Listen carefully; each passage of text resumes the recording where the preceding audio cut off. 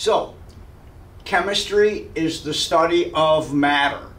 And you've all had what matter is in bio or earth science. Matter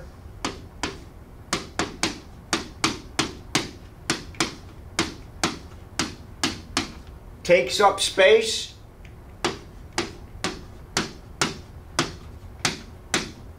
and has mass, like this pen. It takes up space and has mass. That is matter. Now, matter is split up into two things. Substances, which means they have definite composition. So a substance that has definite composition would be an element, like this bar or cylinder of copper. If I take a sample of top, middle, and bottom of this cylinder, I'm going to find copper at the top, middle, and bottom. It is definite composition. Okay? So what would fall under definite composition for substances? This would.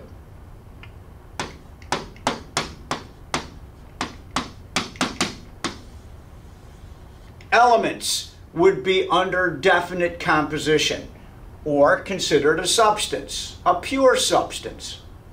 Another thing that has definite composition would be like salt, NaCl. So salt is a compound. And if you take a sample of top, middle, and bottom of a salt shaker, you're going to find NaCl. So the two things that have definite composition would be elements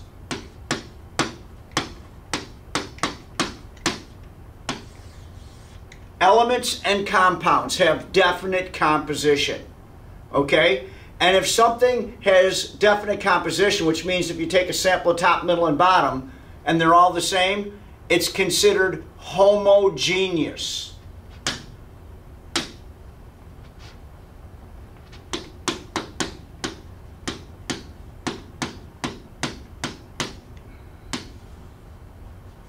So, a homogeneous substance would be an element or a compound. All right? And that's pure. These are pure substances. Now, on the other hand, we have a mixture of substances, which means we put elements together or elements and compounds together. And it says variable composition, which means if we take a sample of the top, middle, and bottom, it may not all be the same. So this is water, which is a compound, sand, which is a compound, but when we take a sample of top, middle, and bottom, it's not all the same. So this has variable composition, and this would be called a mixture.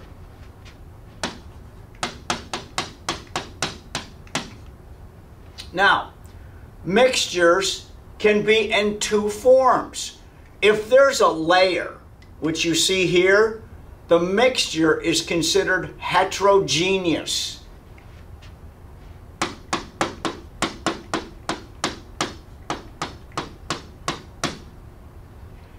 But if I put salt and water and stirred it up and took a sample of top, middle, and bottom, it would all be the same. But it's still a mixture, but it's not heterogeneous. There's no layer. So it would be considered homogeneous mixture.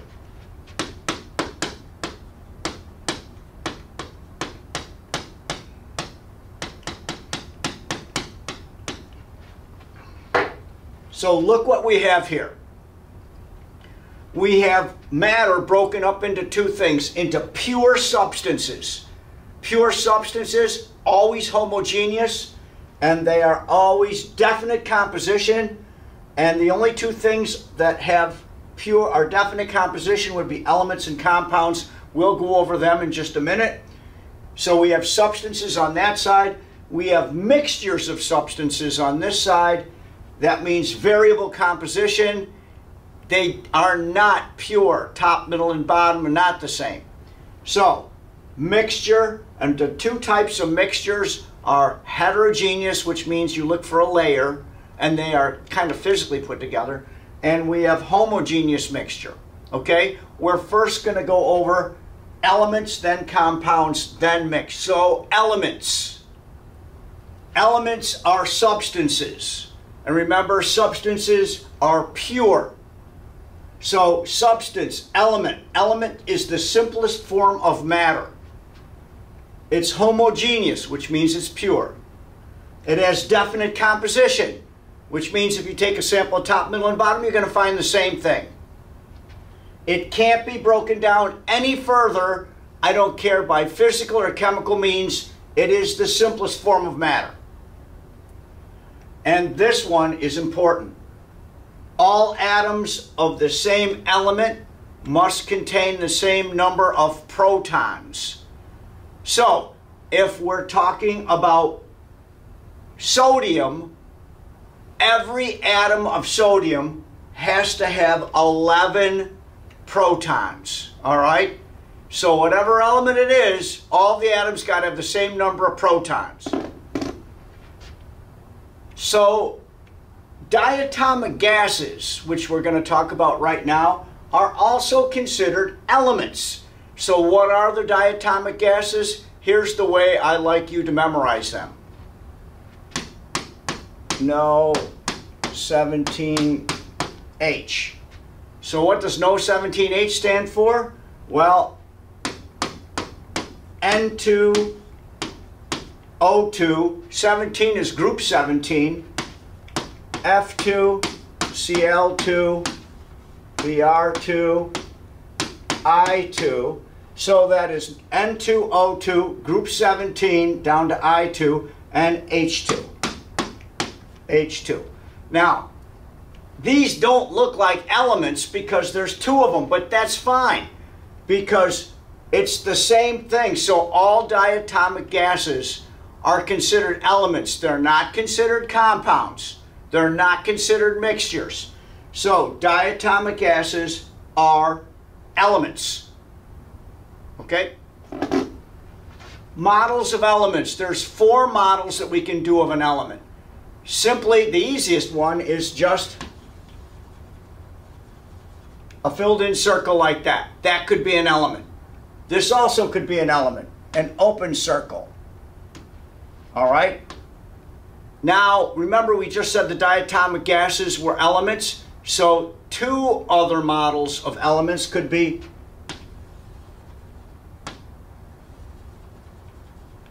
two closed circles or 2 open circles. So, element, element, element, element. Those are the 4 models of elements. Now we come to the second type of substance. The second type of substance is compounds. So compounds is a substance. Remember, substance means it has definite composition, and if it has definite composition, it's homogeneous. Now, the most important thing I think about a compound is how they're put together and how they're taken apart. You just can't put 2 things together. So, how do you put together and take apart compounds? They have to be this. So the most important thing about compounds is how you put them together and how you can take them apart. So compounds must be chemically put together and chemically taken apart. You can't physically put them together. It won't make a compound. Okay, so once we do that, let's go to the next one, number 5. So, what we're going to do is we're going to put together Na and Cl. So we start out with Na, and over here is Cl. Now, you have to remember something. Na is never found in nature alone because it's so reactive. So if you had pure sodium and you put it in water, it would blow up. So sodium is explosive. Now there's no such thing as just Cl, it's Cl2, and that's chlorine gas. And chlorine gas, if you smell it, basically you're going to die. So sodium can kill you, chlorine can kill you. But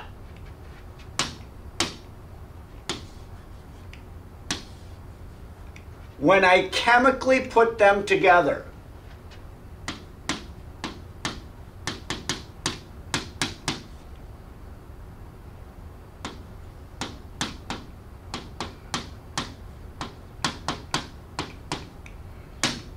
when I chemically put sodium and chlorine together, I get this. And that is salt. And I mean, it's not good for you, but you can eat salt. So the properties, what did the properties do? Sodium will kill you. Chlorine will kill you. When I chemically put them together, you get something that won't kill you. So the big deal about this is the properties of the elements that make up a compound compared to the properties of the compound itself are way different, totally different. And that's because we chemically put them together. So I'll write that down right now. So here it is written down. Very important rule for compounds. The properties of the elements that make up a compound, like sodium will kill you, chlorine will kill you, but if they're chemically put together, the properties of the compound itself are totally different because of the way they're put together. They're put together chemically. Okay? All right, that is number 6. Number 7. A binary compound means 2 elements chemically put together. That's all. So like this. NaCl. That's a binary compound, and that was chemically put together. Remember, if you want to take it apart, you got to chemically take it apart. Okay? And binary compounds, when they're chemically put together, have a fixed ratio.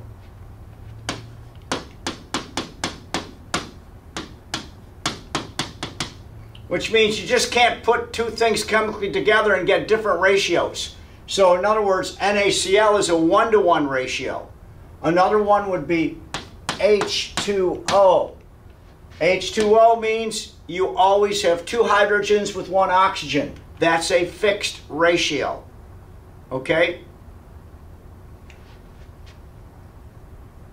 CaCl2. Calcium chloride. Fixed ratio. 1 calcium to 2 chlorines. So these are all compounds. And they're all binary compounds. And this fixed ratio has a definite name. If it has if it's a compound and has a fixed ratio, it has to abide by this law, the law of definite proportions. That means, like, if Ca is connected to Cl, you got to have 1 calcium to 2 chlorines. All right. So that's the law of definite proportions. Now, we're just going to go over 4 types of models for compounds. So the first type is the easiest. It's like NaCl. So we have Na can be a closed circle, Cl could be an open circle. So that's one type of compound. Okay? Now, that could be, like I said, NaCl. Another type would be H2O, which would look like this.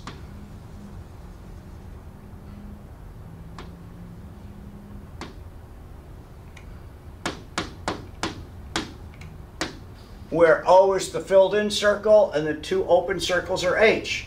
So that could be H2O. And then this one.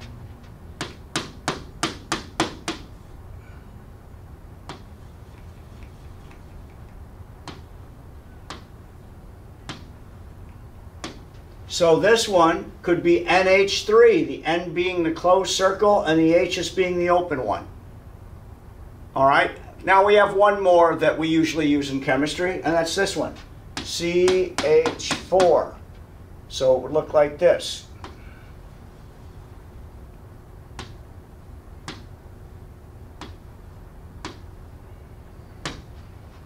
So these are the basic models for compounds.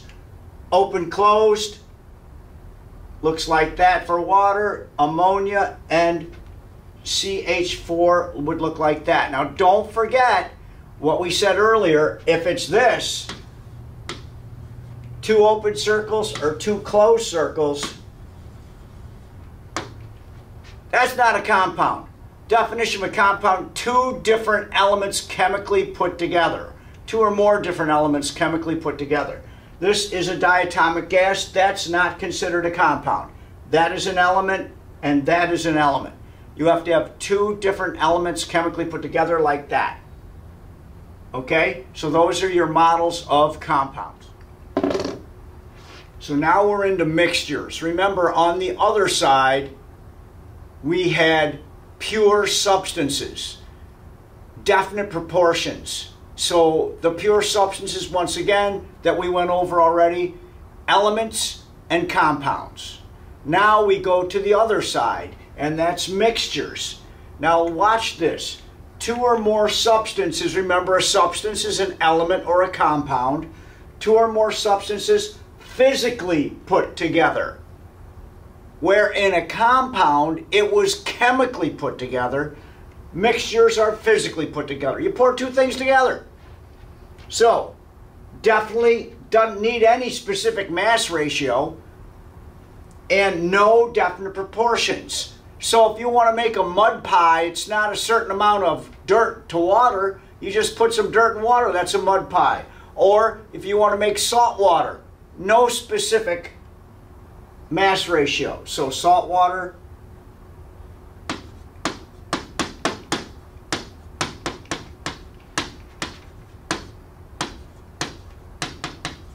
so those are mixtures. Two substances, two or more actually, physically put together. And the first one we're going to go over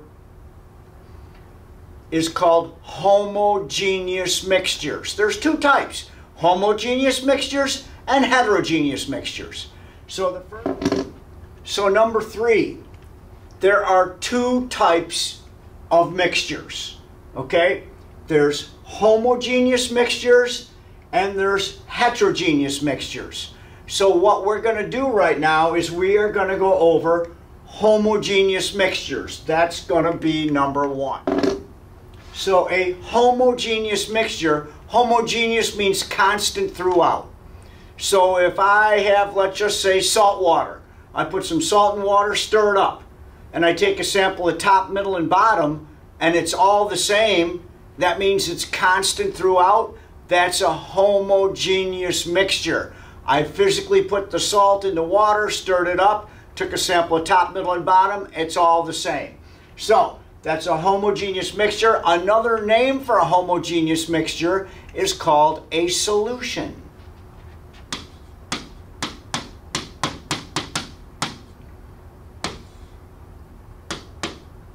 And a solution is made of two parts. The solute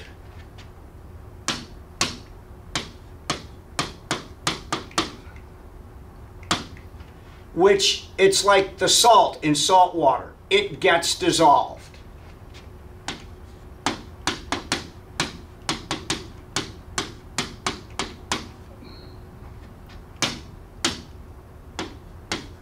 And the other part of a solution is the solvent.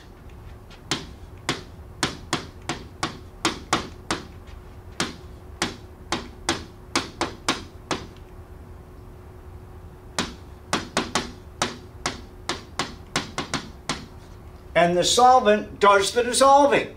And there's two very good solvents.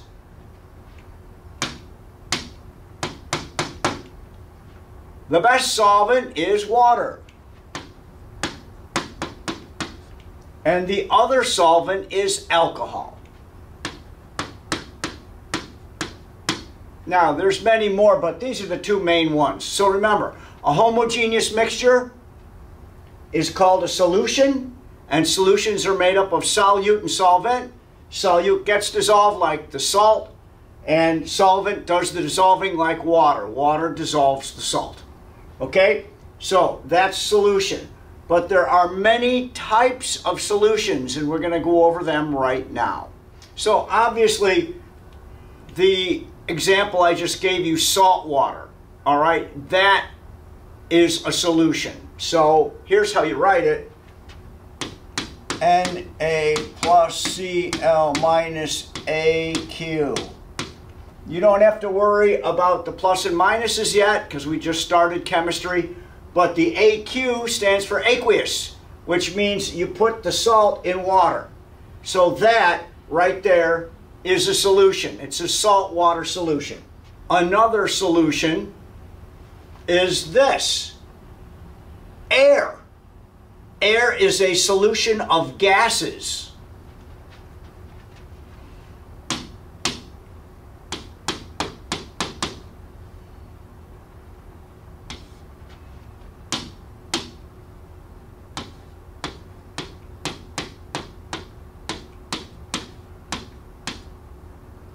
So the main gases in air are N2, about 70%, O2, about 25%, and then various other gases. And if you took a sample of the top, the middle, and the bottom of the column of air in this room, it would all be the same. So that means it's homogeneous. So air is a solution. It's a solution of gases. Okay? All right. So the next type of solution is this. This is brass. And brass is made up of two elements physically put together. So brass is copper and zinc. They melt copper, they melt zinc, they blend them together, and you get brass. So made from copper and zinc, Cu plus Zn. So this is a solution of metals. So we have a solid and liquid solution, salt water. We have a solution of gases, air. And now we have a solution of metals, brass. And the next solution is one of the most important. And this solution is made up of a whole bunch of liquids put together, and this is called petroleum.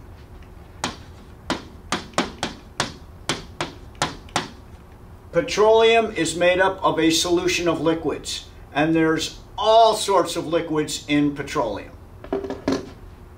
So here's just a few liquids that are in petroleum, and I said there's a lot of them. Gasoline, oil, butane, kerosene, aviation fuel, asphalt, all that stuff is in petroleum. And later on we'll see how to get all those out of there. So now we have solutions, and one more thing about solutions, you can't filter them because they're all blended together. So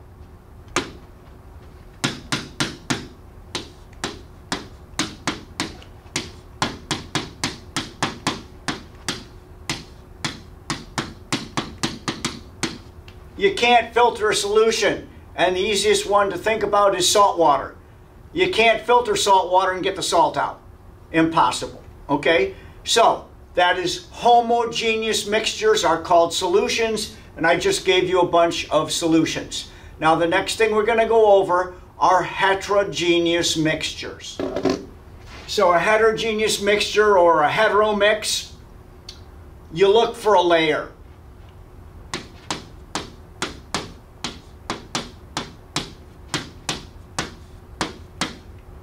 Just look for a layer, okay?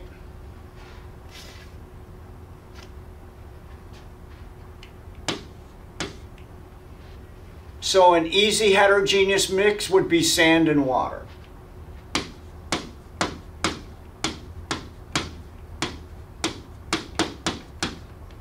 Salad dressing, oil and water, oil and vinegar, dirt and water. If it has a layer, it's a heterogeneous mixture, because if you take a sample of top, middle, and bottom, it's going to be different. It's not going to be uniform. And C, you can filter a heterogeneous mixture.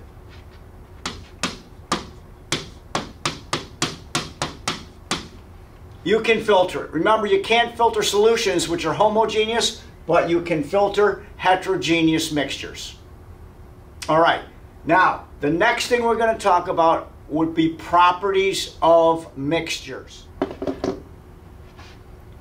So, properties of mixtures. The first property of a mixture, you physically put it together and physically take it apart. Not like compounds. Compounds you got to chemically put together, chemically take apart. But these you can just pour together. And then if you want to take them apart, you can like filter them or do a couple other things that we're going to talk about in a few minutes. So, do not forget, this physically put together and physically taken apart is for both homogeneous mixtures and heterogeneous mixtures. But the number one most important property of a mixture is this. The properties of the substances that make up a mixture. Don't forget, substances are elements and compounds. So the properties of the substances that make up a mixture. So let's just say salt and water. Those are two substances. So the properties of the substances that make up a mixture and the properties of the mixture itself. So when I put salt in water, I get salt water. And so the properties are the same. Salt is salty, water is wet. When I put them together, I get wet, salty water. So the properties for a mixture, when you put them together, are basically the same as the properties of the substances that were used to make the mixture. Okay? That's a biggie. That's a super important one. Letter B, mixtures don't need any specific mass ratios. You know, like H2O is water. That has to have a specific mass ratio. That's a compound. But salt water doesn't have to have a specific mass ratio. So, mixtures don't need specific mass ratios. So the next thing we're going to talk about is several ways how to take apart mixtures. So the first method to separate a mixture is if it's a heterogeneous mixture, you can filter it.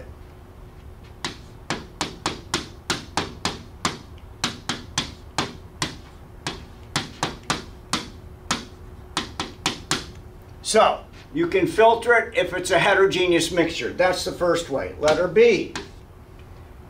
If it contains something like iron with something else, iron and sand, what you can do to separate that is use a magnet.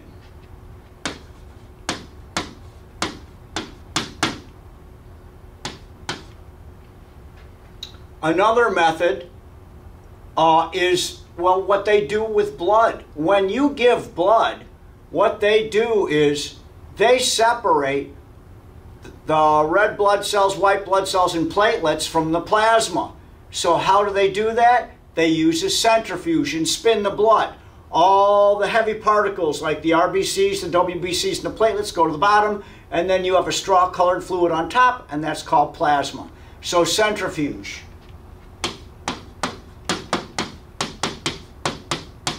Letter D. Maybe you did this in bio. Paper chromatography. Paper chromatography. Remember, that's when you took a piece of filter paper, you cut it to make a strip, and what we did is we put India ink across, a line across it, and then dipped it in water or alcohol, and then capillary action brought the water alcohol up and it broke it up into colors. So that's chromatography. That's D. But what I think the most important method to separate a mixture is coming up, and that's letter E, and that's called distillation. And distillation, it's usually used to separate liquids, is based on boiling points. And the biggie, the one that we use distillation for the most right now, is distillation of petroleum. Separation of all the liquids in petroleum.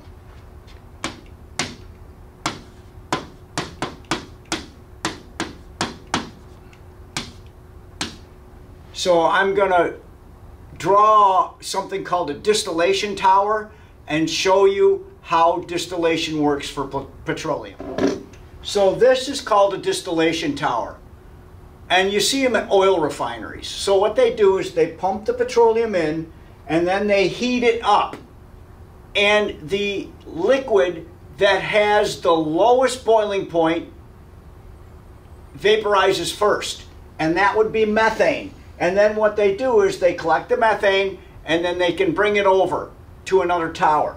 And then the next one that has the next lowest boiling point would be propane. And you know propane is a dense gas that you use for grills. And then butane and Bic lighters and stuff like that. Notice they're getting heavier as they go down, which means the boiling points are getting higher. The next one's octane, which is gasoline. Then kerosene, a little bit heavier than gasoline. Then home heating oil or motor oil, which is really pretty heavy. And then finally, you have asphalt. Now, asphalt's the thick, black, gooey liquid. They add the crushed stone to it later on. So, this is distillation based on boiling points. And usually, the question is always answered by petroleum is what they distill the most. Remember, it's based on boiling points. And those are several ways to physically take apart mixtures.